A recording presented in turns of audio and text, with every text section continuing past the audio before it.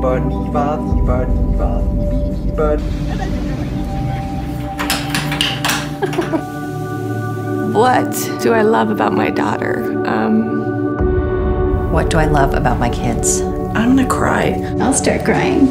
My daughter is an old soul who teaches me how to be a better person every single day. I love his heart. Like, he loves big. They are extremely smart and kind and opinionated, which I love. He is so unique. They see the bright side of everything. They have this altruistic love of people in the world. She's stunning and she's witty. Very athletic, very charming. Like, he actually makes me laugh. I'm not laughing because he's so cute. He's like legitimately funny. Having these children to teach me how to love has probably been the best way for me to learn how to love. I just appreciate that they're good people, you know.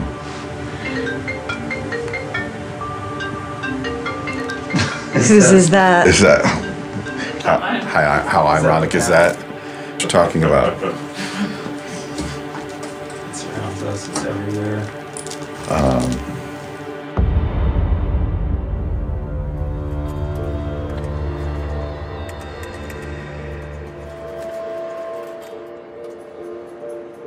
A long time ago, families were in extended communities. They were local, they were small. Children and parents largely worked together with neighbors on things that just needed to be done for daily living. I was born in the very depth of the Great Depression. If you know anything about the Depression, it actually began on the farms. At that time, I wasn't much to help, but I can tell you later on, I was put to work, carrying wood, carrying water. I knew how to shell peas, I knew how to break beans, and I had a little wagon, so I was the water girl instead of the water boy.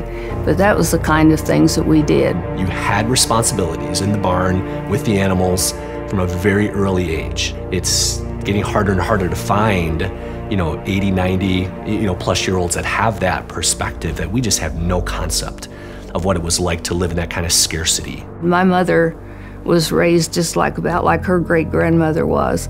I was raised pretty much like my mother and dad were up to a point, and that's the way with my kids. They were able to change, but they had to change so much faster than I did.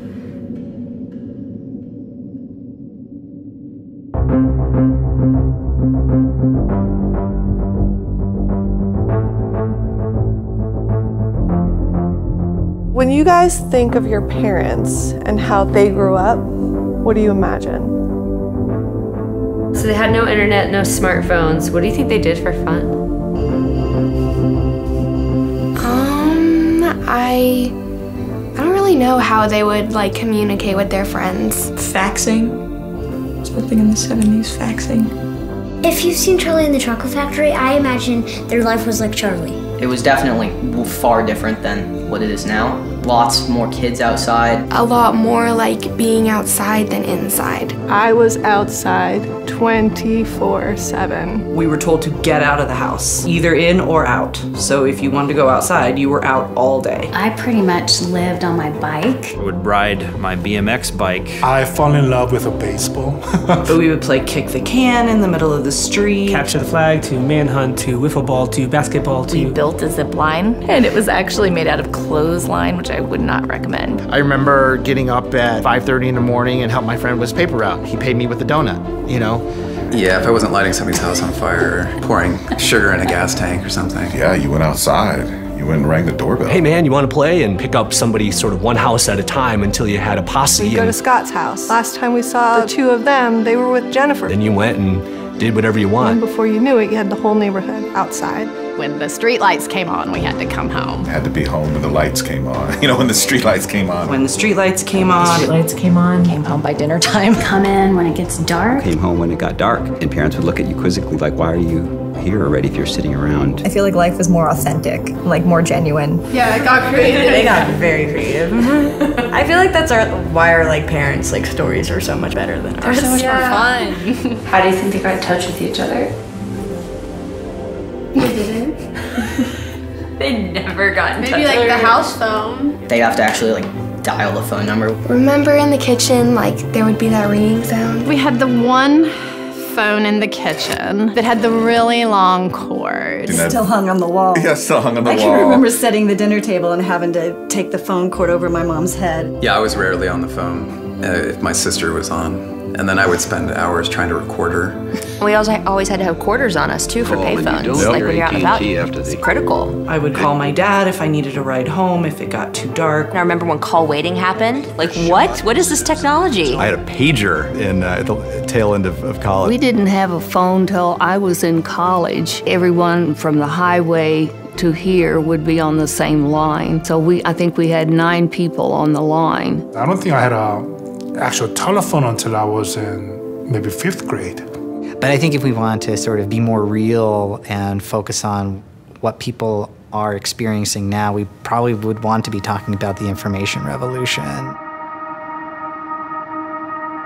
When I was a junior, I was taking a class and our professor was like, we are going to communicate with another college class in Sweden. And we were like, how are we gonna do that? So we all went to the computer lab, stared at this black screen, and we typed in like C:\\/ all these numbers. I remember thinking why would anybody do this? And she had this thing called AOL, and there was this dial-up internet thing, and it was like burp, burp, burp, burp, burp.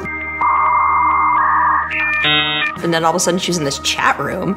So what's everyone up to today? Well, Linda Emerson called and she asked if Dasha and Peter could help Andrew and Lisa learn about the internet. What's a web page? Something ducks walk on? Ha ha, very funny. And frankly, I remember there being almost nothing to do once you were online. It seemed really cool, and then you had no idea what to do. It didn't feel life-changing until I think much later than that. And particularly over the last 20 years, we've just seen this explosion of innovation and new technology. I do remember the first time somebody said, "You've never Googled something?"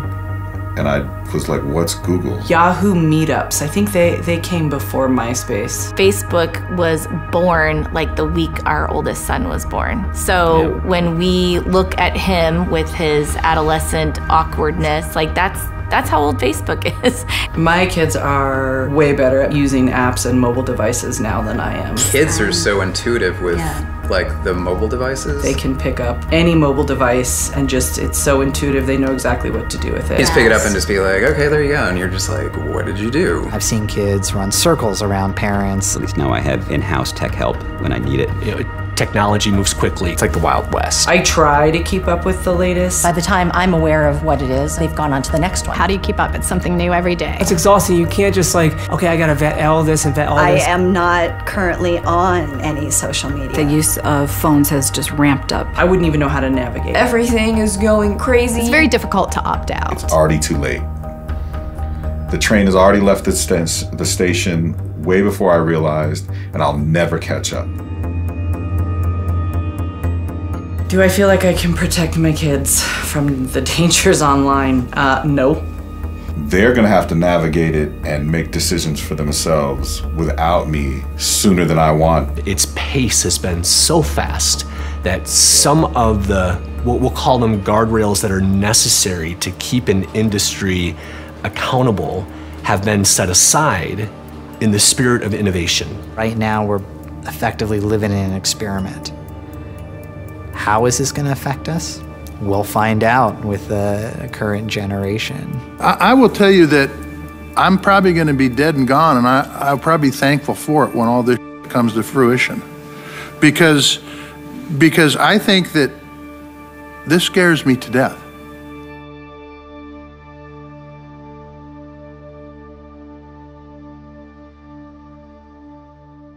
The internet is awesome. It's a great place. People use it for work, people use it for art, people use it for socializing. For me, I don't know, it's just fun to take cool pictures and just show them off to the world. I like checking up on people from that I haven't talked to since the 5th grade. Like you don't get to see them for a month, you can talk to them over FaceTime. Staying connected, sharing photos, and being support to one another. My partner calls it SMS parenting because I just text them. Of course, the educational opportunities. Having the internet at my disposal, I can search anything. What did I have? I had the World Book encyclopedia. Just feeling a sense of security and safety with the ability for the location tracking feature. Yeah, it's like letting everyone know where we are and stuff to make sure everyone's safe. Or if he's at a friend's house, I could call, or their parents' homes. It's actually been a way that we can keep track of them out there in the real world where things really are scary.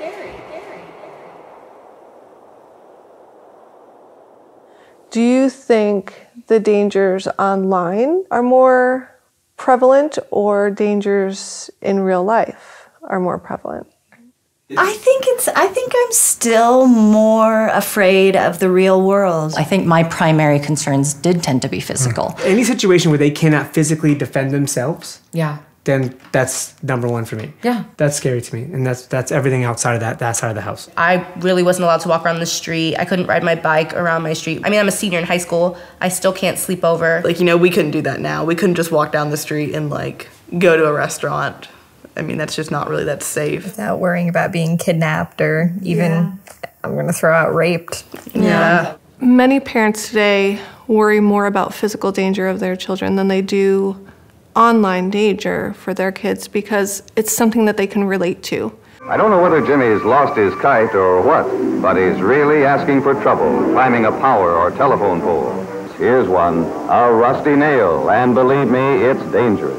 I remember my parents really, teaching me sort of very physical danger prevention things, like look both ways when you cross the street and be careful who you talk to and things like that. All of those things parents heard when they were growing up. And so that's something that they can hold on to. It's a fear that they remember. Whereas everything online, oftentimes it's so far out of what they can imagine because they're not using the technology the same way that kids are, that they can't even wrap their brain around it enough to know what to be afraid of.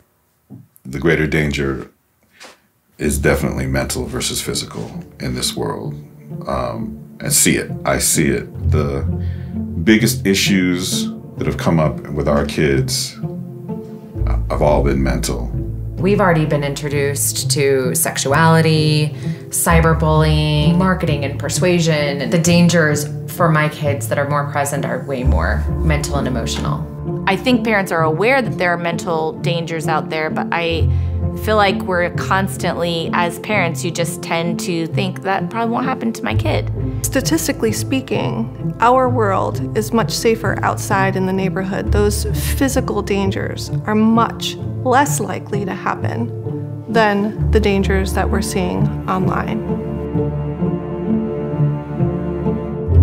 I remember in 5th grade, I saw all my friends slowly, starting to get phones, and I was like, well, I want to be able to text my friends. I want to be able to, do, fun things on your phone. It's a fun thing. When Annabelle was 5, I gave them their first iPod. I was 11 when I started feeling pressured. Even before that, people had cell phones. Kids are ostracized. By the time they hit middle school, they go in at 6th grade. Almost everyone has a phone, and if you don't have a phone, then it's almost like a bullying thing. You can do better than your peers if you have access to some social media that allows you to engage and know when things are happening and that you don't miss out. Peers judge other peers by their knowledge of what's happening. Certainly in the last 5 years, we've seen kids' usage of devices continue to increase. We've also seen kids getting devices younger and younger. The rates at which they're experiencing certain types of problems continues to increase. I'm Kellyanne. I have worked in multiple different areas with teens, Children's Hospital, a nonprofit. I met this group of girls when they were freshmen, and I have been with them now for 4 years, so they're seniors. They have access to me 24/7. What's the max amount you think in one day in the past 3 years? If you had picked the one day you spent the most time on your phone, how long do you think it was? Oh, I'd say 18 hours? Maybe. Say 5. The last 2 months, it's been 8, 9. 10, 11 hours a day. Yeah, maybe 12. So in the past 10 years or so, the time that they're spending on them has skyrocketed. On average, maybe 7 hours a day. It's a lot of time when you also have to do school and sleep and eat. 7 hours a day is like a work shift. There's a lot to do on your phone. You can text people, you can play games, take videos, take pictures. There's a lot to do. We've always had these things that captured our attention, but there is a certain level of precision with which today's technology hones in on our neurology and the way that we are wired. Social media and other internet platforms make their money by keeping users engaged, and so they've hired the greatest engineering and tech minds to get users to stay longer inside of their apps and on their websites. I use Instagram, Snapchat. Instagram, Snapchat, and TikTok. 2 Instagram accounts. I can just scroll for hours on end. I use Instagram, Twitter. Instagram, definitely. My favorite, Snapchat. Like if I was to delete Snapchat, like I don't think I would like hang out. I don't know what's going on with Snapchat. There's stuff called TikTok. The social media games like TikTok and Fortnite. Yeah, I look up from my phone after being there for 15 minutes and spend like an hour. Scrolling through Instagram. And then I end up watching other people's videos for like 5 hours on end. Watch Netflix for time and then like go off Netflix, check Snapchat, check Instagram, go back on Netflix. What I really do when I'm not online is kind of just sit on my ass and like eat. I call it the race to the bottom of the brainstem. So it starts with techniques like pull to refresh. So you pull to refresh your newsfeed. That operates like a slot machine. It has the same kind of addictive qualities that keep people in Las Vegas hooked. One of the central issues of Skinner's philosophy of behaviorism is that just like the pigeon, man is a predictable animal. Gambling systems have a schedule that we call variable ratio. That explains why people gamble. The psychoanalysts say people gamble to hurt themselves, destroy themselves. Other people say they do gamble for the excitement and so on. Well, nonsense. You gamble because there is a certain schedule built into the gambling device or system, as in a horse race. These same schedules will make a pathological gambler out of a pigeon as well as out of a person. It's interesting raising kids 5 years apart. You know, John could leave his phone sitting somewhere away. We've noticed that Jack's generation is of kids, they can't do that. They're so completely tied to their phone, and they don't even know life without a telephone. Typically when I get bored, I do pick up my phone. I tend to switch apps every 30 seconds to a minute. They will literally melt their brains before they got off the device. When we think about traditional drug use, we know that the age of first use, the earlier it happens, the greater likelihood for addiction. And so think about, you know, with children, their brain is developing, and if they are not having balance in how they're using this, and it's developing at a younger age, I just, you know, question how that will continue to impact them for years to come. Young folks tend to have their reward sensitivity and their social sensitivity develop much earlier than their ability to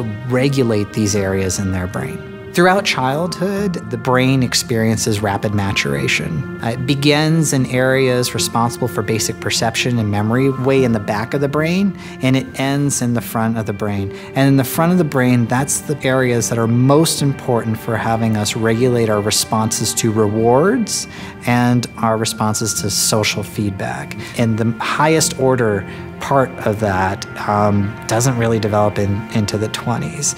My biggest fear is when they get older that they never put those things down, and that they're so disinterested with connecting with other people, like in person, you know, that it negatively affects them. Being a leader 14 years ago was easier.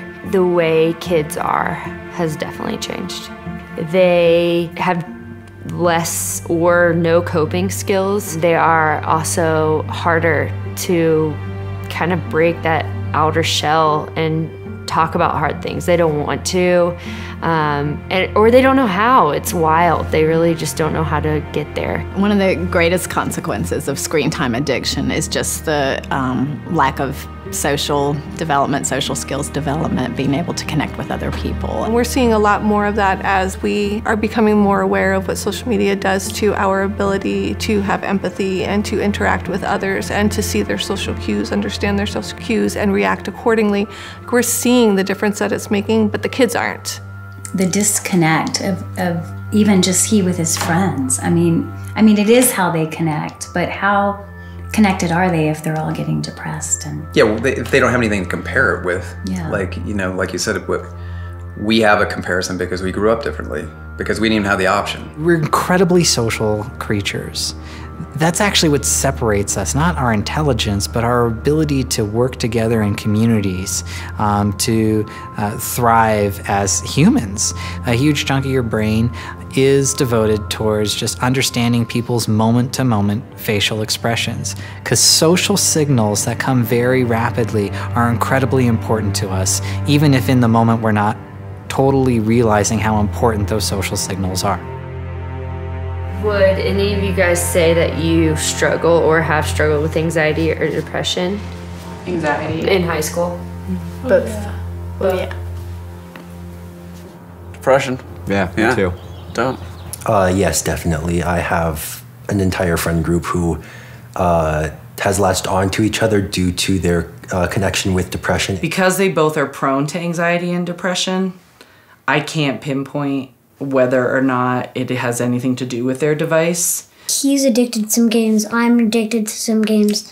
Sometimes when we don't get it, we cry, we throw a fit. I notice that my anxiety ramps up when I'm on my phone more, but not from like any specific thing, just kind of the more time I spend in my head, the worse off I get. A statement that I've been making at my talks with high schoolers is, don't you all just sort of feel like every moment of every single day we're all living in a state of low-grade anxiety? And they all just kind of look at me like, yeah. So we are seeing many more kids coming to school with diagnoses of anxiety and depression. And we also know that the teen suicide rate from 2010 to 2017 increased 56%. My day-to-day life in the ER over the last 20 years, I think there's been two very palpable changes. One is childhood obesity, and the other is mental health issues in terms of the volume and the frequency. I have personally seen a difference in the number of children who are coming to the ER with mental health issues, with non-suicidal self-harming, and suicide attempts and suicidal ideation. His demeanor with me and his temperament, everything is different after he's had hours of gaming or something with a friend. Sometimes I feel like I want to give it up, but it's such a big part of teenage life, I guess you could say, that I just couldn't. A lot of like our lives are on our phones, like texting our friends, like that's on our phone. Like we have to be on it if we want to like talk to our friends. And like our school actually gives us information through social media, so it's kind of just like it goes hand in hand that you will be using social media and have a phone. The lives of kids were sort of changing slowly for a while, and then all of a sudden, smartphones were easy to get. Social media was easy to get. Most people were able to afford that. Most kids were able to get on social media, and that's when everything kind of skyrocketed. I'm addicted to my iPad. I'm addicted. But adults, not just teenagers, are also addicted to their phones. Parents are the primary determinant as to how a kid uses technology. In other words, if we want our kids to be consuming technology differently, then we first need to look in the mirror and ask ourselves, would we want them using their technology exactly how I do? The race for attention has to get more and more aggressive, and so it's not enough just to get your behavior and predict what will take your behavior. We have to predict how to keep you hooked in a different way. And so it crawled deeper down the brainstem into our social validation. So that was the introduction of likes and followers. I post a lot. I used to, I almost have a mental schedule, okay, each month I'll post. And I'll edit the picture and make it look really good. Now I just kind of post when I want to. And I definitely delete posts that don't get a lot of likes. I like to have a lot of likes on my posts. Just to it just makes you feel good. You feel better when people are like, yeah, you're looking good, but then at other times you feel horrible because people aren't liking your post, but you can see they looked at it. No, I don't care. I mean, it sucks when my art doesn't get a whole lot of likes. They call each other and say, hey, do me a favor, like my picture. I need more likes on my... It's really easy for you to be oh, look at this other girl. She got this many more likes. Her body's this much nicer. Are they chasing likes? Are they, as some young people say, I'll put a photo up and if I don't get 50 likes right away, I'm taking it down. And that got it was much cheaper instead of getting your attention, to get you addicted to getting attention from other people. And this has created the kind of mass narcissism and mass cultural thing that's happening with young people, especially today. I think people's online status does connect to their popularity at school. I'd say they're kind of symbiotic, like they both feed off of each other. Look at this, I have a 400 streak with this person. I'm better than you. Or look at this, I got 600 likes on Instagram. I'm better than you. They just want to be famous. They just want people to adore them. They're hoping to get famous, they're hoping to get popular, they're hoping to get validated by strangers on the internet. Clout addiction. You know what clout is? It's not as if all of a sudden a separate part of our brain evolved in the past 10 years to separate out social signals from social media, from those social signals that we get in real life. The social feedback is literally rewarding when it's positive, and it's literally punishing when it's negative. Ms. Stanfield, I was a little confused by one thing you said. Did you say Google doesn't use persuasive technology? That is correct, sir. What gets the most likes? More spin, more likes. Yeah. Girls in bathing suits. Yeah. You have to sexualize yourself, or you have to post a bikini pic or something that's revealing in order to get a lot of likes. The more attractive you are, more likes you get. Hot girls get a lot of likes. Parents' day and age, you couldn't get on your phone and be like, oh my gosh, look at Kim Kardashian's life. We have the ability to compare ourselves with other people. We weren't really worried about what we were wearing because everybody in the whole world wasn't watching us. The pressure to maintain the perfect image online is huge. On the flip side, if they post something and either don't get likes or get poor comments, then it's hit with depression. But you know what you look like. You can see yourself. You don't need... Yeah, but it's not how you look like this. It's like how you look like on that. It's not checking to see if their hair's okay. It's seeing if they look like the girl that they saw on Instagram that was perfect. Seeing people like that, it's like, why can't I, look like that? And it's weird because we know that they're made up and they're not like 100% authentic pictures. Girls like strongly edit their pictures and like you can tell like the wall is bent at their waist or like but it just still makes you feel like they're always ready for a phone. It's like they're constantly prepared to be captured by something and be shown to the world.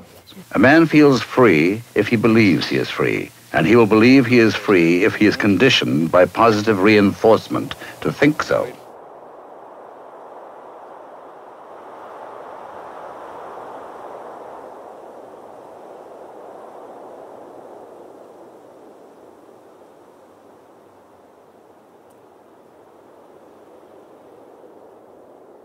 You could be the meanest, most horrible person in the world, and if somebody sees you have like 6,000 followers on Instagram at school, or like you get a ton of likes, they'll be your friend. They don't care what you're like. Are you gonna be on my side if I let you up? Sure, Chick, sure. I'm on your side. Just let me up. I'll do anything you say. When I was a student, bullying was always in person. In my neighborhood, the bully who lived up the hill, and we would be careful not to go that direction, because if he was outside, he would grab your bike and harass you. Get off, I want to ride it. Oh no, Chick, not my new bike. Oh, I was bullied all through school. And I can remember the kid who you all just kind of knew was mean to people, whether it was on the playground or other places. I'm not going to say his name. I'm sure he's a great guy now. The bullying happened at school or on the bus. The ways in which this person could have access to my life were pretty limited. In this case, it was the 7 hours that I was at school. Now it's always available. It's going to follow them everywhere. Have any of you ever been harassed online? Yes, 120%. People are still just like mean. Yeah, they're called trolls. They just like troll you and try and make you feel bad. Trolls are just kind of a part of the society we live in nowadays. Our bullying did not go in front of the whole world on social media. To them, it feels like it went out to the whole world. Personally, like I don't really get those, Where are the safe places for a kid growing up? Because as soon as I get home, everyone goes to their room and the devices come out, and everything that was horrible about what just happened is shared over and over and over again. By 6th grade, he was like bullying me on Instagram, and my friends were telling me, And I had no means to defend myself. Well, honestly, I do think it's worse to be bullied online because you don't know who you're talking to. Big picture, he was bullied in a lot of different ways. And part of the way that also showed up was through text message. You know, it was in person in school, in the classroom, divide and conquer, as well as cyber. And so it was coming at him from all angles. And it would never shut off. But the cyber stuff, so I would block Kid A and block Kid B, and they would give Ethan's number. Then they started texting Gavin. They had Gavin's ID, and messages were coming in through. Gavin was, 6 at the time? They were relentless. He was the target. It was relentless. When I finally did get a phone in 7th grade, it got bad because I also got Snapchat around the same time. And so I could now see what he was posting about me. Every kid sees this happening. It's hitting a much larger and broader audience than it ever used to. You know, and sometimes people pile on. It's another thing when the bully gets 25 people in a text thread and it's all directed at you. It's a different scale and it's a different time. It's an amplifier for the worst parts of us. Let's take an example like Twitter. It's calculating what is the thing that I can show you that gets the most engagement. And it turns out that outrage, moral outrage, gets the most engagement. So it was found in a study that for every word of moral outrage that you add to a tweet, it increases your retweet rate by 17%. If they didn't have tech, I swear they would have a black eye every day. There are just so many more channels through which I can be a complete jerk that don't involve me being in front of you, which is the great neutralizer of cruelty. Because if I see you and I look you in the eye, we tend to treat each other differently. He was having a really difficult time. He was very agitated. And it had to do with his phone. And I couldn't understand because we'd found some text messages on it that concerned me. And I asked him about it, and I took the phone from him, and we talked. We shared some tears, and I said, really, son, what's going on here? A couple days after Christmas, the stomach pains got so bad we had to go to the emergency room. I was convinced he had appendicitis. He was in so much pain. He threw up 2 or 3 times. His blood work's good. This is weird, like we don't know. And I knew in that moment it was anxiety. I knew it. We got him through the other side, but there was a place there where it was so dark, I thought, this is it. This is that tipping moment where we lost our kid. You know, certainly there's an element that kids need to learn resilience, and they need to understand that people are not always going to agree with them, and they may even tease them. And there's an element that that's okay, because we can't train kids to expect that they will always be shielded from any negative thing in their life. That said, it's important for a parent to know where in the spectrum it is for your child relative to where they are in their developmental cycle. So it's definitely there. It's definitely there, but I'm certain it's probably more behind people's backs nowadays. Cyberbullying is definitely, like Charlie said, a lot more subtle than people like to make it out to be. So what happens when somebody takes somebody off Instagram? Oh, it's a big thing. It's a big deal. It's like, you know, when you block somebody on Instagram, like you can tell, like we all know the signs of like when somebody blocks you on Instagram, and it's like a big thing because, you know, this person doesn't like you anymore. That group photo where I don't tag that one girl. That parents may not pick up on that, but that is a subtle way of saying, I'm not gonna tag you, or I'm not going to like that photo, or whatever it might be. We've attached worth to those things. And that's a little subtle jab that kids are doing all the time. I see it, I hear it. What about the constant awareness that you're not invited to something or you're being left out? I hate that. Nothing makes me more upset than that. When people hang out or do something cooler than you, they're gonna post it, and then it just shows like, hey, you're not here. You know, you suck. I would actually be like, what did I do wrong? Like, I must have done something wrong. Like, I need to fix something about my character. Like, I just need to completely change myself. Who would be the person that would be invited, and then make myself into that? It's not outright, and it's not something you can just see when you go online. It's something that's behind the scenes, and it's something that affects someone over years and years, and slowly changes the way they think.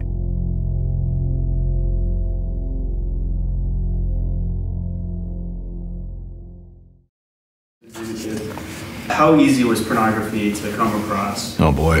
Yeah, oh boy. It was super easy. Like, Mom, Dad, don't watch this. I know. I had a trunk and I had ways to hide it, and we had different methods of finding it. We all congregated at this one guy's house because he had a VHS tape that had something on it that had been recorded from Cinemax. Hey, let's go up to your uncle, go to the bathroom up there. We take a Playboy in there, put him in our thing, run down the alley and look at it. She brought out a few magazines. Quick, quick, you can look real quick. Oh, somebody's coming. Look at this. And it was a Playboy magazine. And I was like, good night. What are they doing? And we thought, this is our moment. You had to be MacGyver to like, you know, to get it, hold it, keep it. But they had those sex hotlines that you could call. Oh yeah, the 1-900. They would like advertise it on the late night TV. But this was, again, a plan, like a detailed plan that had to be enacted. There was no other way to get access to this sort of thing. In the 50s, we had pinup girls, Bridget Bardot, Marilyn Monroe, and the 60s we had girly magazines, and then in the 80s we had VHS, and then there were chat rooms with webcams, and now we have cell phones in kids' hands. All the physical barriers, be it physical location, right? Be it proximity, all those sorts of things, be it people, maybe they had access to it, right? None of those barriers exist anymore. I mean, it's completely different now. I mean, it is like, it's all video, and it's all, I mean, watching XXX videos are a lot different than looking at a Playboy magazine. The Australian study that found that about half of children ages 8 to 16 had exposure to pornography, and many of those were actively seeking it out. 27%, if you look at the unfiltered internet, 27% of all video content on the unfiltered internet is pornographic or explicit in some way. If I imagine every day growing up, there was a coffee table in my living room, and there were 4 magazines on that coffee table. One of them was pornographic, and 3 of them weren't, and my parents just hoped every day that I didn't look at the wrong one. That is what the unfiltered internet is for kids today. We have put little boxes of porn in their pockets, under the guise of safety, under the guise of overprotection, under the guise of I have to get in touch with my kid all the time, every day, 24/7. We have given them access to pornography that far exceeds anything that we ever were exposed to. What about porn? Do guys all watch porn? Okay, I didn't even realize that, but pretty much every guy has like an addiction to it, but no one talks about it. So say I'm like talking to them about it, and they'll be like, I'll be like, oh, like does that guy do it too? And they're like, yeah, and I'm like, that sweet innocent boy watches it too, like everyone does. No, like everyone watches it. How many guys and girls do you guys know that watch porn? I'd say all guys, pretty much. I think I know one guy in my school. I think I've talked to one that I can confidently say hasn't, and nobody else. You know, it's very prevalent, and like everybody knows it. They watch porn for fun. They don't even watch it for any sexual release. They just watch it to watch it. Do you think parents really have any clue of how significant of an issue pornography is in kids? No, they're pretty clueless. Yeah. In 2019, porn sites received more traffic than Amazon, Twitter, and Netflix combined each month. 26% of adolescents aged 13 to 17 actively seek out pornography. What's that? What Weekly or percentage? more. It is on every platform, even the platforms that parents think it's not on. Just for example, Twitter, which is one that most adults probably use. They probably know Twitter. Snapchat is where explicit content on Pornhub lives just seconds away from every user through backdoors within the app. The app knowingly allows a well-documented list of porn performers to make thousands of dollars daily through their premium Snap accounts. The people behind pornography know how to optimize their content for search terms. Pornographers, any new technology that comes out, they immediately saturate it. They know about it before, as it's getting ready to come out, and they are ready with every strategy to saturate it. What age did like watching porn become common? I'd say 7th grade. Yeah, middle school. 9th and 10th grade, I remember guys being like, yeah, like I had an issue in 7th grade, and I'm like, I'm sorry, what? What I say to parents is it's time for every parent on earth to leave the ignorance of the land of if and embrace the reality of when. The film we'll see this morning will give the answers to these questions. It will also show the earliest phases of growth, as well as the changes that take place during childhood and adolescence. So when my parents were addressing the birds and the bees with me, there was no conversation. I walked out more confused after the conversation than when it started. We don't talk about those things at all. No, sex. Sex. Wait. It's absolutely normal to be curious about sexuality. It's normal to be interested. Don't have sex, because you will get pregnant and die. Just don't do it, promise? Okay, everybody take some rubbers. My dad had conversations with me when I was a teenage girl. Like, I asked him, and he was very blunt and just told me. Do you think kids are using pornography as sex education? Yeah. Okay. Because I feel like they don't want to like talk to like a parent or like a guidance counselor or anything like that because it's awkward. Like it's an awkward topic to talk about. Like I said, I have 3 classes right now, and they all are going like over like sex ed type things, and it's really boring. So a lot of the times I just kind of like tune it out. This is a tool for sex education for a lot of children. They are learning so many wrong things, not only about sex, but about relationships. Guys, especially our age, like they just like watch porn to like be fulfilled in their own ways. So then they're just like if my girl can't do the same thing that these people are doing, like then something's off. I don't want to be compared to like a porn star. Like Analysis of the 50 most popular porn videos found that 88% contain physical violence and 49% contain verbal aggression, mostly against women. There's like certain guys that I've hooked up with, and I'm like, this is really aggressive, like this is too much for me. And then I'm like, and it's just terrible. I'm like, this is so bad. Like, because I haven't had sex yet, like people, or like the guys will like ask, and I'm like, no, I don't want to do that with you. And they're like, are you kidding me? Like, they get so mad. Guys get this image in their head that that's how intimacy goes and that's how sex goes. And there's definitely a bigger population of guys that feel that way now than there were even like 5 years ago.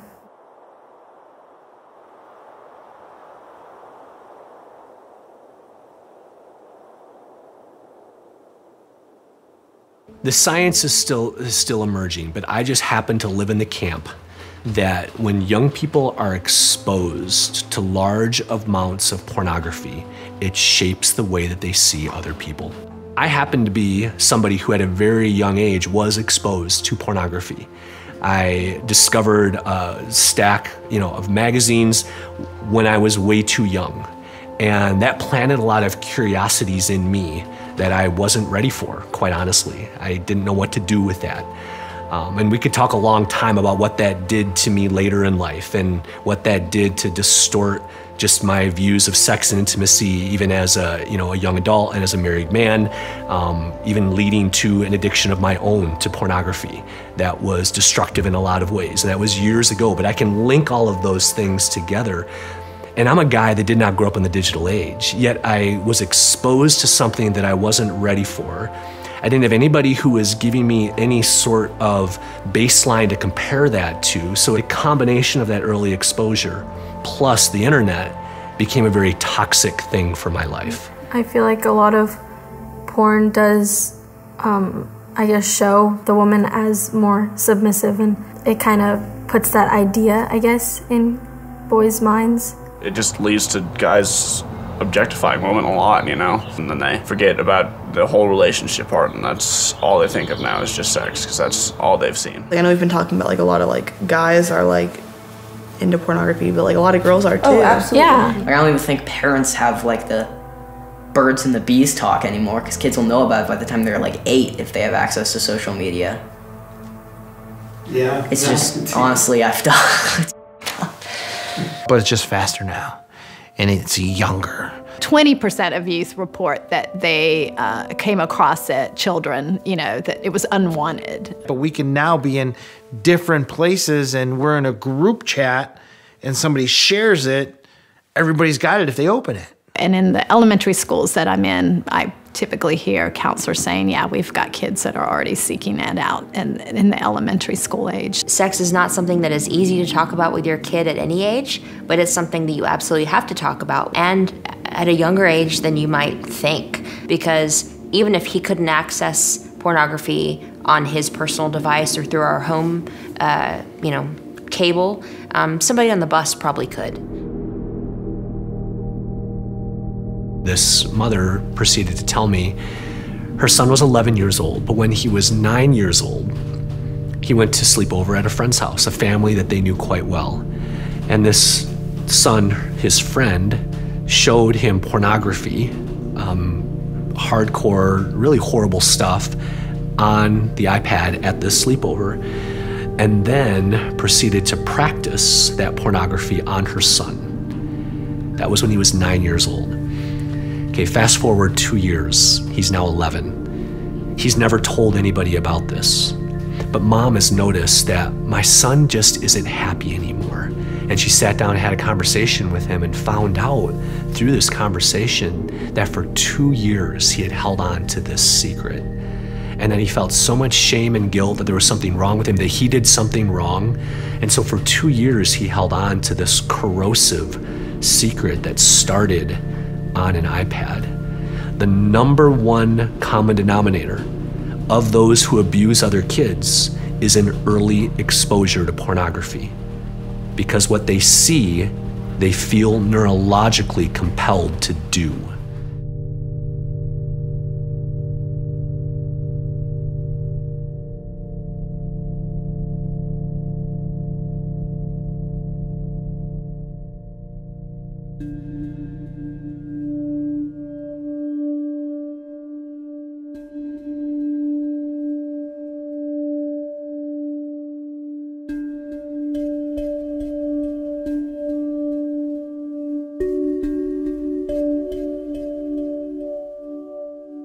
I guess my first boyfriend was, I was college age when I had my first boyfriend.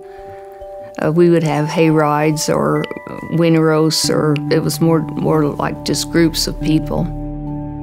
Now, after you finished 4-H, they had what they call real youth, and that's how I met my husband. We would meet once a month and maybe have a dance, or a lot of it was square dancing. And everybody would bring food, and there were a lot of marriages.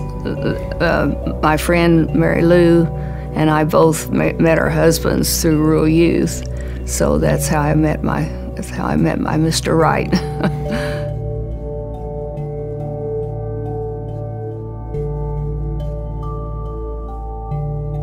Dating in 2020. How do dating relationships begin? A guy says you're hot, pretty much. That's step one. So the guy will add you on Snapchat, and then you might say you like each other, but of course it's over text, it's not face to face.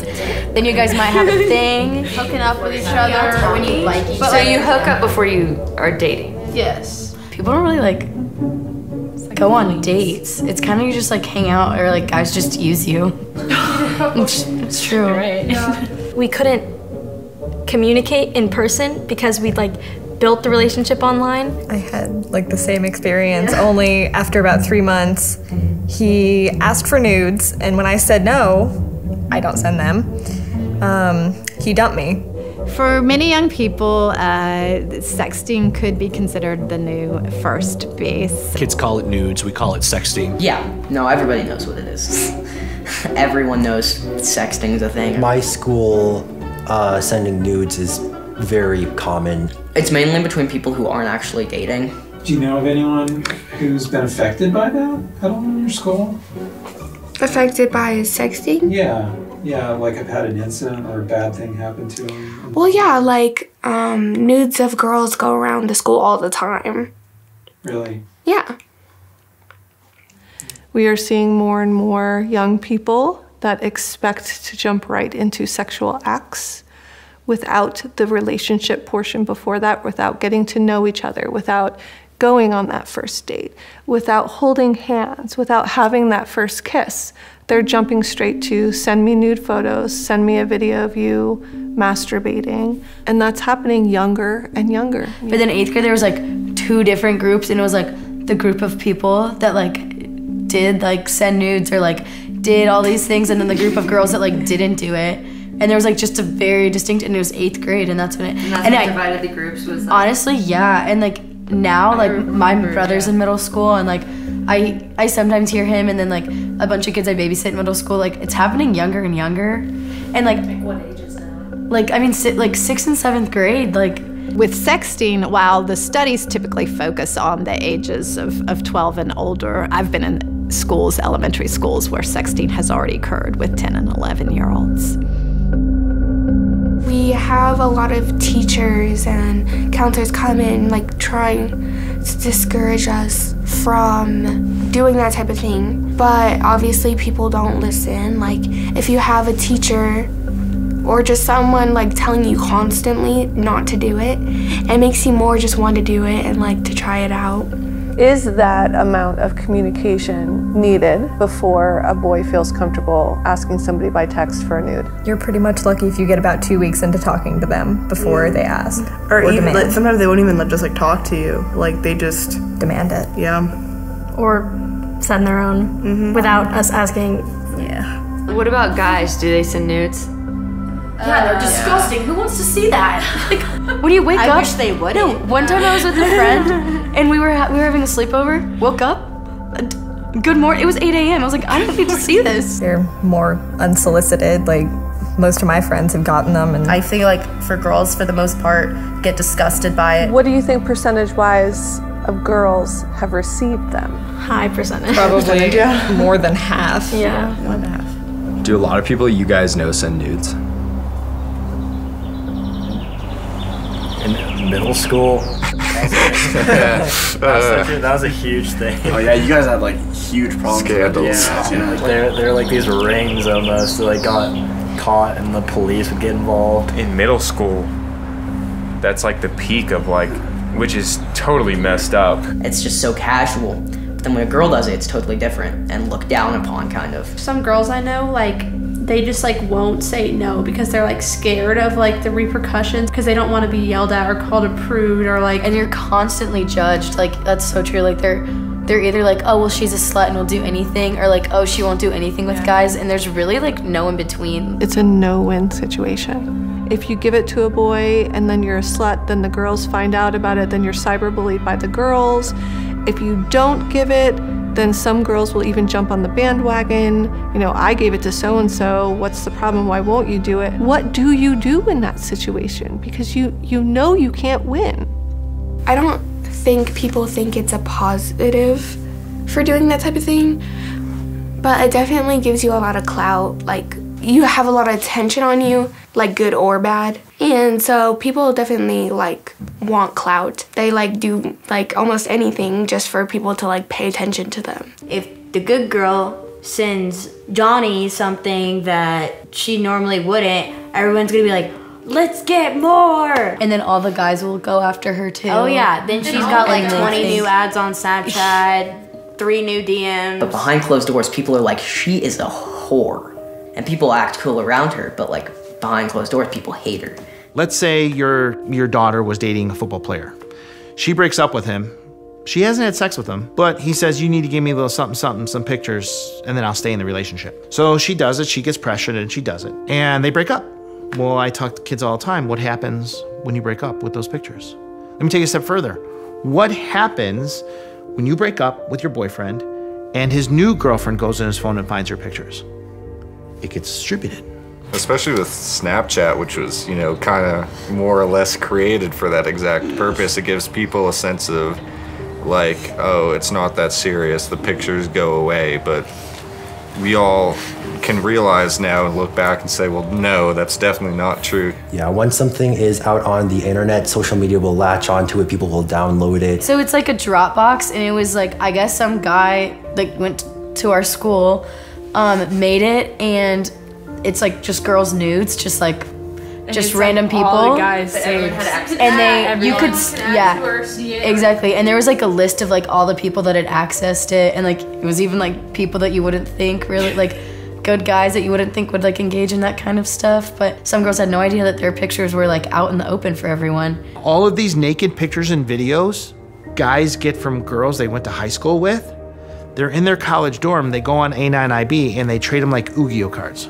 This girl that I grew up with, she had a sex tape actually, and it was leaked. I remember even I, who didn't even go there, had access to it, but it was sent around, and we were freshmen. One of my most hated terms is not my kid. Parents suffer from a disease called the NMK syndrome. It's described as not my kid. My kid won't do that. My kid would never. My kid's friends aren't like that. My kid's school isn't like that. You're wrong. Everybody's community is like that. Every school is like that. Every kid has the potential to do any one of the things that we're talking about here. No, even my own kid.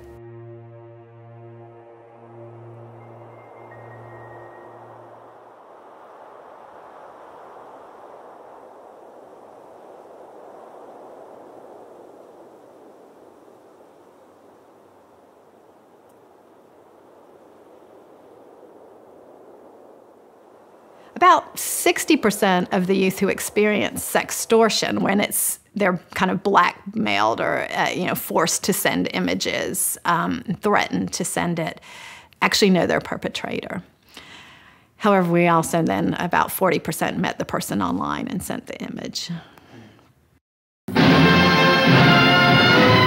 He chooses his innocent victim.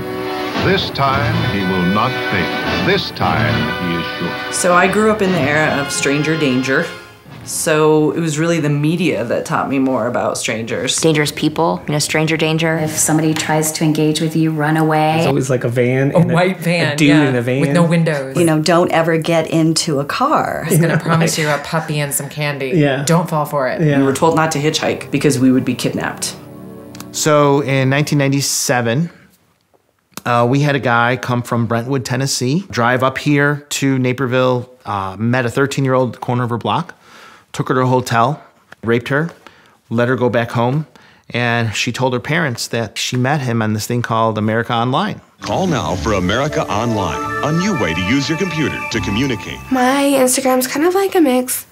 Like, I would say half the people I know and half the people I don't know or like friends of friends. 3/4 of it is probably my friends from like school or acquaintances I know, not just random people off the internet. But there is, of course, that 1/4 that is random people I've never talked to or don't know looking at pictures of me. When it comes to Tumblr, a lot of people like follow me for my stuff, and that's cool. I like to have them follow me, but also there's sometimes people that I don't know but follow me. I friend a lot of people. I would just join games. He just friends random people. I would just join games for no reason and just go add friend. Braxton does end up, I'll be in there and he's on the headphones playing Xbox and I'm like, who are you playing with? And he'll be like, I don't know, some kid. Have you ever gotten creepy DMs from guys? Yeah, all the time. Have you been solicited by any creeps online? Like, Yeah. He was contacted by a stranger on Instagram. Oh, like I saw your page and like I'm really like I'm interested in like sending you money for like in exchange for pictures. I had people like DM me saying that I'm so beautiful and like he'll buy me whatever I want. So we at BARC unfortunately detect issues around online child predation very frequently. Last year alone, we escalated 450 online child predators to law enforcement. And so we know that it's a common problem. Unfortunately, we think most parents underestimate the commonality of that problem. We decided to go undercover as multiple children on social media and post innocuous content to see what would happen. We had to be very intentional with everything we did.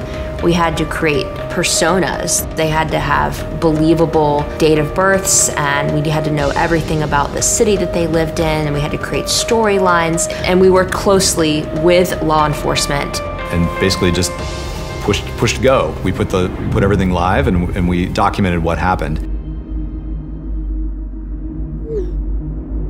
Within the first hour of posting on Libby's accounts, 7 adult men contacted her. By the end of 9 days, that number was 92. The conversations ranged in severity from making sexual comments to sharing and requesting explicit photos and videos to manipulation and threats. We had to deploy an entire team, around the clock to responding because the rate at which these messages came in was mind-boggling.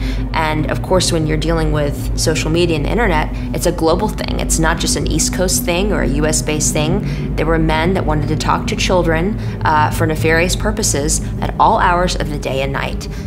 We tried it with younger personas as well, even an 11-year-old.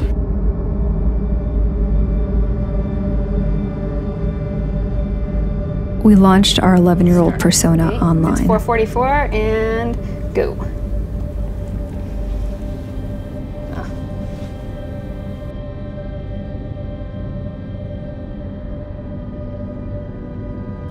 One like from a guy whose profile photo is a penis. So let's see. 1 minute and 7 seconds. We have a message request. Although this, sorry, 2 more requests just came in. How much time? A minute and 40 seconds? Yeah. How old are you? You go to the profile, you know that that is a child. It also says in the profile that the child is in 6th grade. Another one. It's just lighting up, like the inbox is just boom, boom, boom, boom.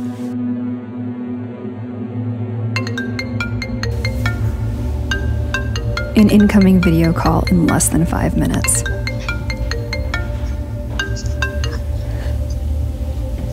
I can't see you.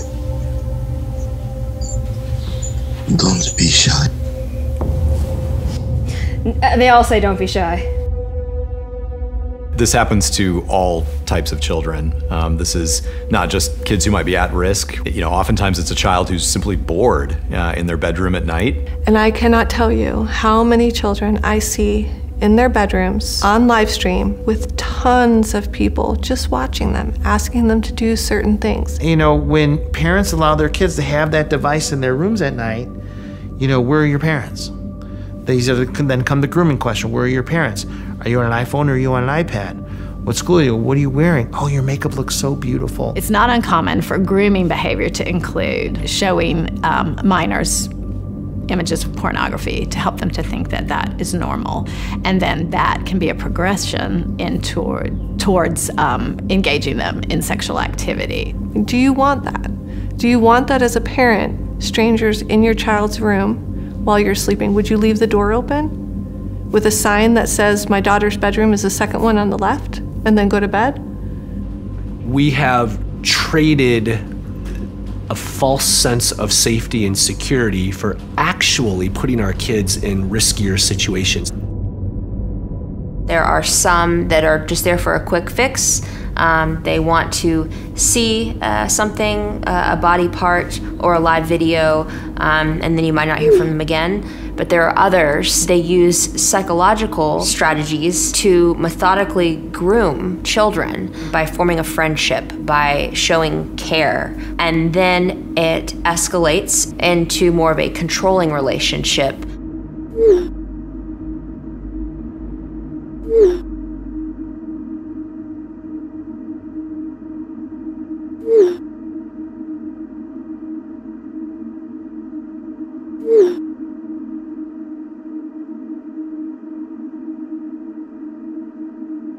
What do predators do with the pictures and videos they get from kids? They keep it, or they trade it. Last year alone, we received over 18 million reports of international and domestic online child sexual abuse. Between 2017 and 2018, video files reported to NCMEC increased 541%. We're seeing reports with graphic and violent sexual images of young children, including infants, and reports of on-demand sexual abuse known as live streaming. Unfortunately, some of those were people who wanted to actually meet the child in person, which could have been just because they wanted to have sex with a minor, and sometimes we believed that it was because they might be part of a sex trafficking ring wanting to actually traffic the child.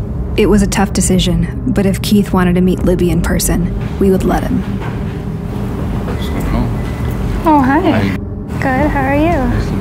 Nice to meet you too. I've never done anything like this before, so I'm a little nervous. It's the first for everything. Yeah.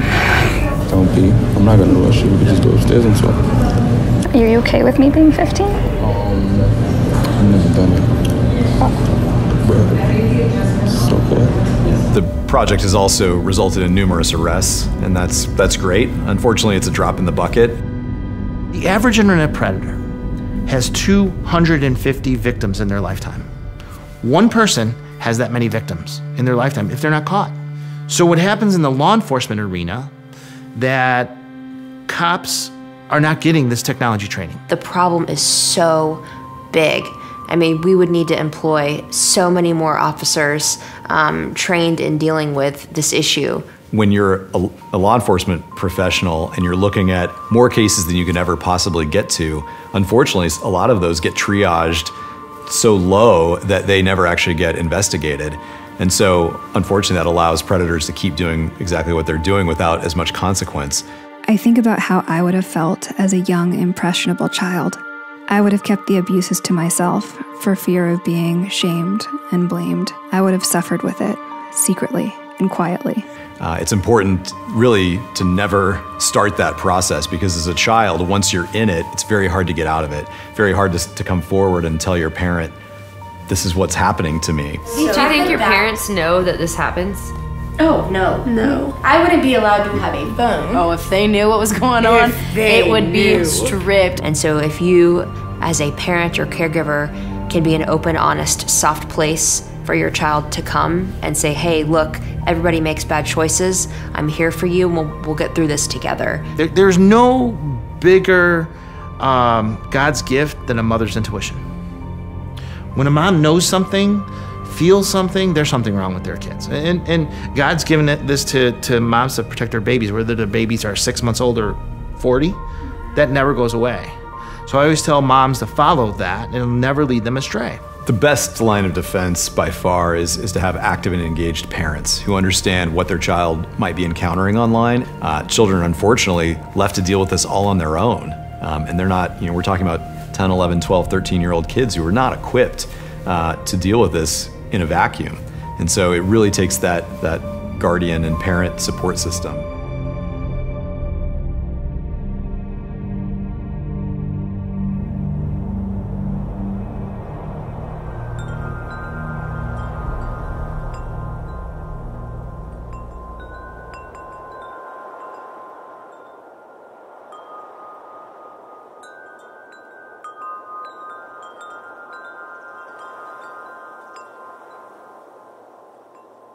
We always knew where our next meal was coming from. I don't want to say, but there wasn't much money. And in that middle of that time, we'd had tragedy. We lost my sister, older sister died of pneumonia, and talk about the good old days, but we didn't have the medical care back then that we have now. And then in the following February, my mother had a little sister, Carolina, and she had a heart defect and couldn't be saved. So my parents lost 2 children in less than a year.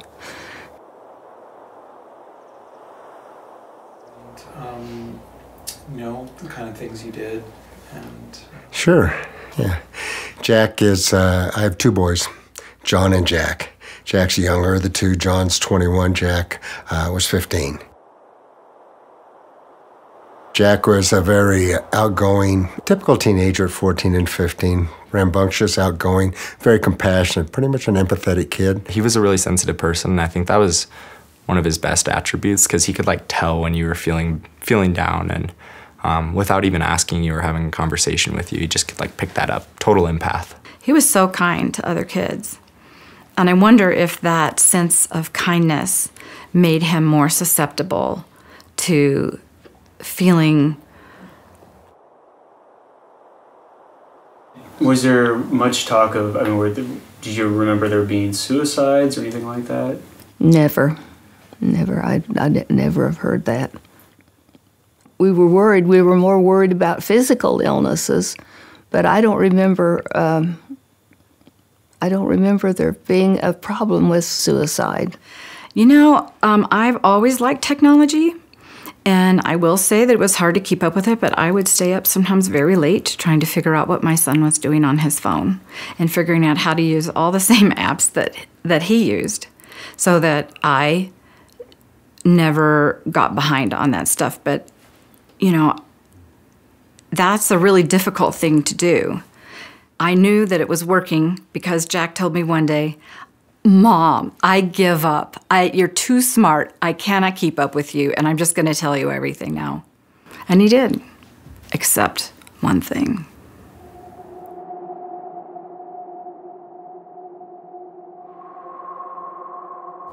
Definitely the worst day of my life was getting that phone call from my parents.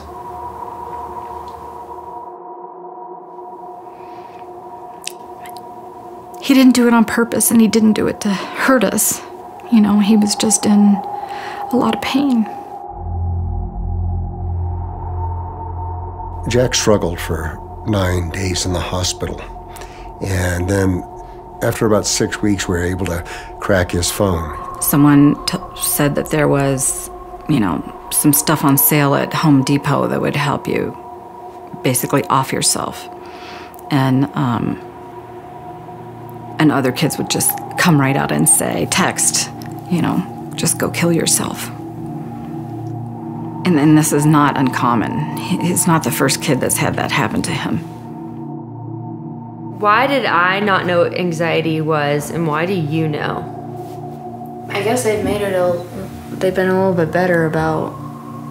But even then, they only made it known to us after 4 kids killed themselves. That's true. In Littleton alone, at the beginning of the year, there were multiple suicides before school even started. At Children's Hospital, there is a new program for 10-year-olds and over, and they say, have you ever thought about killing yourself? Have you ever tried to hurt yourself? How do you feel about that? So I work in one of the busiest pediatric emergency departments in the country. At any given time, we can easily have 4 or 5, sometimes 6 patients who are there waiting for a mental health evaluation or waiting to be transferred for inpatient treatment. You hear from the CDC that suicide is the second leading cause of death in children ages 10 to 24. In Colorado, suicide is the #1 cause of death for individuals 10 to 24. And every day we send out, you know, over a dozen imminent suicide alerts every single day. It was such a rare occurrence to see that. Now it is commonplace. Has something changed about us biologically? From 2000 and 2007, the suicide rate seemed was pretty stable and had, if anything, some years fluctuated down. But then we saw a beginning trend, and it became evident over time that it was increasing from 2010 to 2017. Not only teen suicide, but child suicide, like 10 or 9 years old. I said, all right, sure, what do you got? He goes, well, Friday night, I had 2 10-year-olds on Snapchat. One thought it'd be a funny idea to talk the other one into committing suicide. And she did it. She's dead.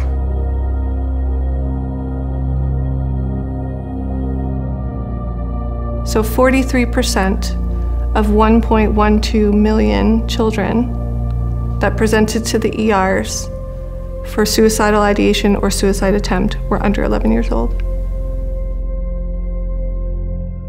Whether these young adults think that they're not worth anything, I guess, I don't know, but people can't deal with things now.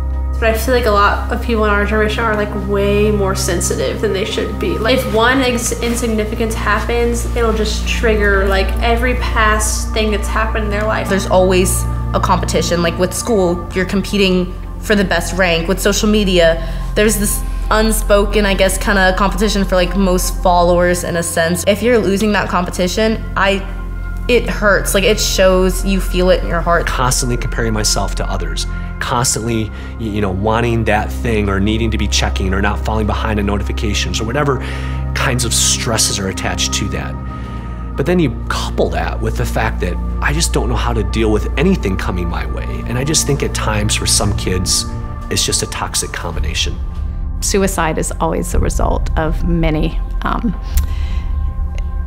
factors. As we are not teaching kids as many skills to self-regulate and deal with difficult emotions, well, one thing that a device can be is a great way to distract. Not being able to have my phone for a week, definitely, like, I would get really bored, and I feel like I would be stressed out. Typically when I get bored, I do pick up my phone. Like, I had people to talk to, but they got bored. I don't know, it's just like something that I do when I'm bored. Oftentimes it's a child who's simply bored. Yeah, I'm pretty much bored. When I get so bored. Sometimes when I'm bored. Because they were bored. And they're bored. Boredom. He is so bored. My mindset just got worse and worse just because I felt so unproductive and I wasn't doing anything, and I felt like that's pretty common. You know, most kids are bored, cooped up, and feel unproductive. At 12, here again, I was helping my dad. We're still milking cows, we were still raising hogs, carrying water, we still didn't have electricity. I had to have the tractor gassed up, everything hooked up and ready to go. I mowed their lawns, some housework for those folks. I didn't even know the word bored. And if we continually interrupt that boredom with distraction with screens, I think that we are removing kids' abilities to deal with their own thoughts. And then that carries the risk then of being in a situation where parents are fixing everything, and you combine that with situations in high school where parents have fixed everything, I've not been taught how to deal with my own thoughts, life is kind of hard, I have no idea what to do with this.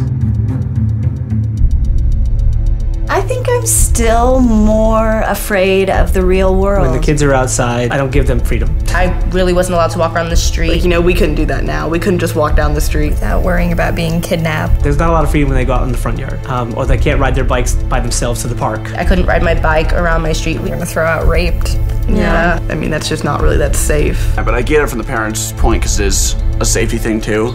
Out there in the real world where things really are scary. Interesting that you guys think that, because what I'll tell you is that realistically, the physical world, meaning kidnappings and that kind of stuff, it's actually much safer now.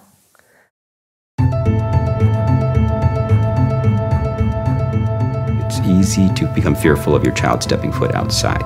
It seems like there's so much imminent risk with all these things, so it's more of an issue, one on the parent.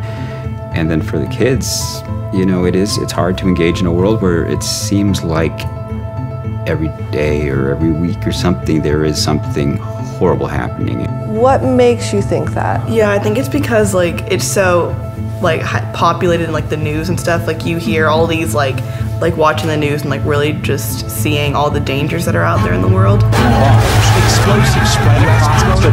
Most of the bodies are still inside the school. Well, Roz, they wore black trench coats. Authorities have Police say the 6-year-old died after a blow to the head. Some wore Nazi crosses. And we are beginning to learn more about these teenagers. Tomorrow. Mothers and their children. NBC News, April 19th. That we basically thought he had done. Released. The whole volume of their movement. The Virginia tech shooting still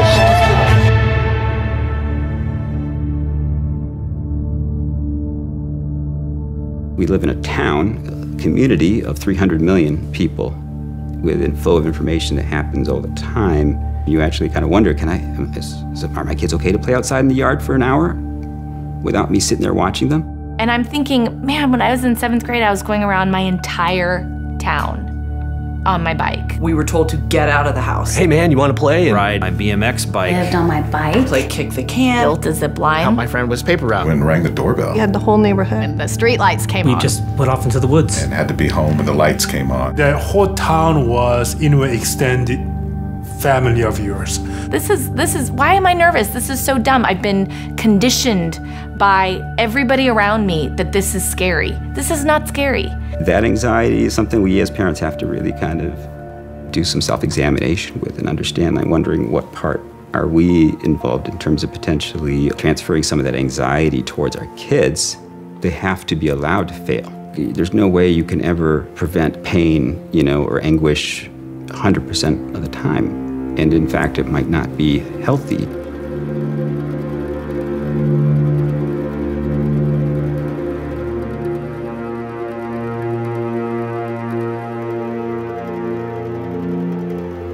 Do you guys feel like teachers and adults and parents in general have kind of abandoned helping you through the social media thing in life? It's also like we shield stuff from our parents too. So like they don't Really know. sneaky. Like I don't blame That them is for so not true. being able to help because we don't ask for help. I definitely feel like us as kids kind of got put in a tough spot.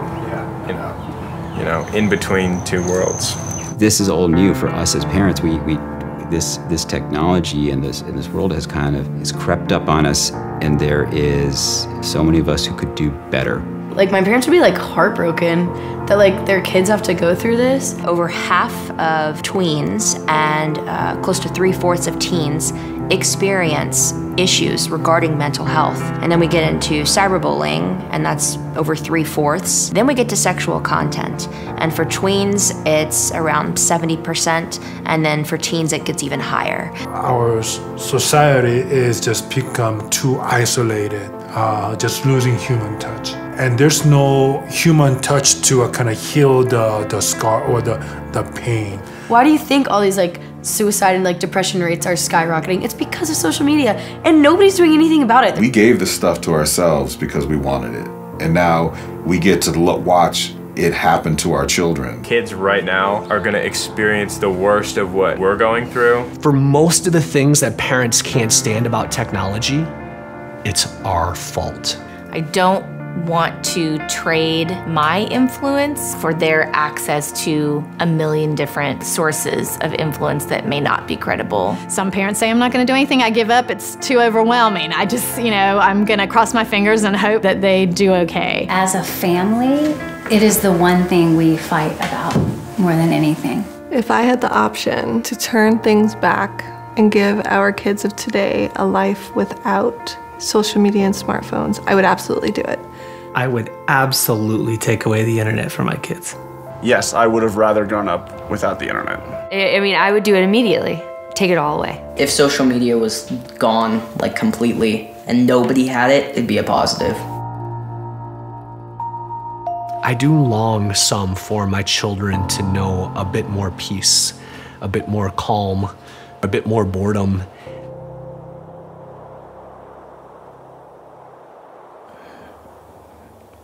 You can't go back. You can't go back. I know we can't go back, but I wish we could make children realize that life is precious and it's a gift, and we need to really value it. Do I wish that we could just throw all the technology away? I kind of do, honestly. But I know that that is not the solution. I think we're going through a painful process of adaptation to something that's fundamentally changed our culture. But the opportunities for these kids in this world are so much more vast. And yes, it's more complicated and it comes with its own set of worries and concerns. But if you take the control out of it and you focus on just trying to teach them how to be people in this world with all the things coming at them. Technology is amazing. I think it's a great thing as for human culture and stuff like that if we can control our consumption of it. So new technology almost always comes with unintended consequences. We didn't have car crashes before we had the car, right? The car's a great invention, but unfortunately that resulted in car crashes. And so the answer was not stop driving cars. The answer was we invest in driver's education and we add seatbelts and airbags and lane assist, and we're constantly looking for technological solutions and educational solutions to make that technology safer. How do we keep our kids safe? There's so much to that. I think what we need is a mass public awareness campaign so people understand what's going on. One thing I have learned is that if you tell people this is bad for you, they won't listen. If you tell people this is how you're being manipulated, no one wants to feel manipulated. As parents, though, we decided we're going to become the experts. They need to start to see us as the experts rather than just everybody out there. What's awesome is all these parents are, becoming innovators. And they're like, wow, there isn't this safety thing that we need, and so I'm gonna invent it. There's so much more help now than there was 5 years ago. And there are ways that it can benefit them hugely, but it's not going to benefit them, and they're not going to use it only for positive stuff unless we educate. The best filter that your child will develop is the one between their ears. So having an adult they can go to that they trust is critical. And having an adult that's interested in and able to have the conversations with them is critical. And they'll say, you know, I want to talk to my parents, but they just don't get it. And maybe they don't, but they should try to get it. Because once you crack the shell, oftentimes these kids are just dying to share. The best thing that you can do for your child is make sure that they feel comfortable talking to you about these types of issues. And unfortunately, most parents are relatively ignorant about the types of things their children are experiencing online and aren't prepared to help them even if the issues do come up. So you're my child, I love you. So if something goes sideways that we missed, I want you to know you have the open door, and we're not going to give you any consequences for coming to us, because you're gonna make mistakes. I want a kid to kind of once in a while go, oh, Mom, I already know that. Good. Just, honey, wanted to make sure. You know why? Because I love you so much that I want you to know this thing, right? If a kid isn't to the point where they're just a little bit annoyed by you going there again, then you're not doing it enough. At some point, they will be taking flight and they will be leaving our home in just a few short years. And I want to know that we gave them everything that we had. I mean, that's the truth. Even my husband, who is he's not a very emotional guy.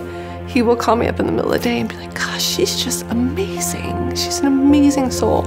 I just so desperately want those young people to have other voices in their life, adults who will look at them and say, that's not who you are, that's not who I see. This will come and go. I see you, you're gonna be okay, I love you. And they just need to hear that. We all need to hear that.